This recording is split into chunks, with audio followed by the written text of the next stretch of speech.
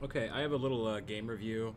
I was playing with Taylor earlier, and I'm just gonna break down some of the critical moments in the game here. As you can see, I'm playing as white here. Uh, I pretty much consolidated this area of the board. This is really contested here, but I think I have a way to work in. Taylor has pretty much got the middle locked down. I have this portion here and this side area, right?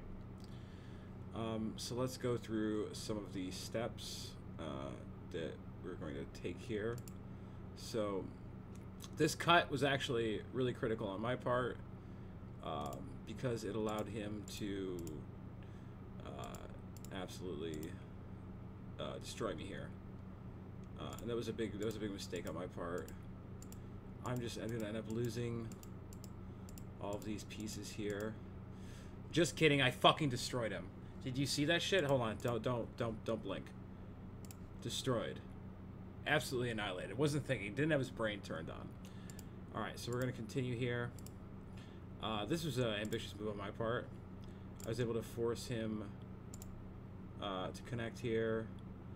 This is dead, so he's just gonna leave that there. We're just filling out our borders here.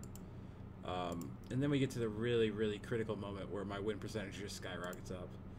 This move right here, followed by him trying to stop me from cutting off. But I see this move right here, this double Atari. Watch this. Fucking destroyed. Now I'm in.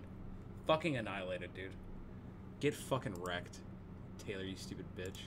Alright, then I play a little probing stone here. This was ambitious. This wasn't gonna work. And we're just filling out our borders here. This stone is dead.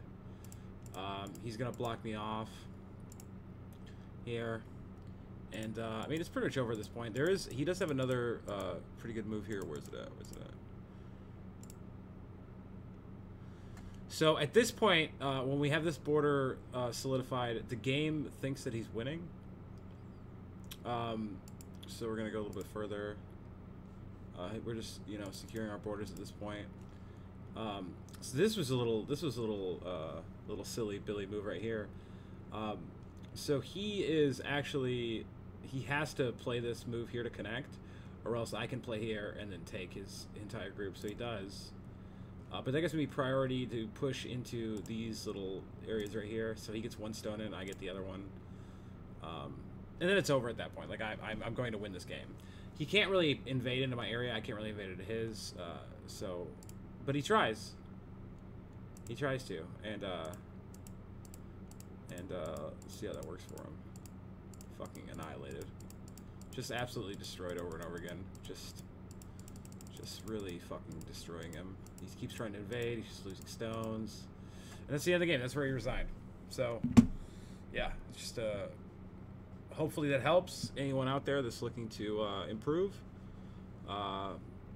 You kind of just have to, if you look back at that game, from where I started to the end of this video, and just know that you need to play like me and not like him right there.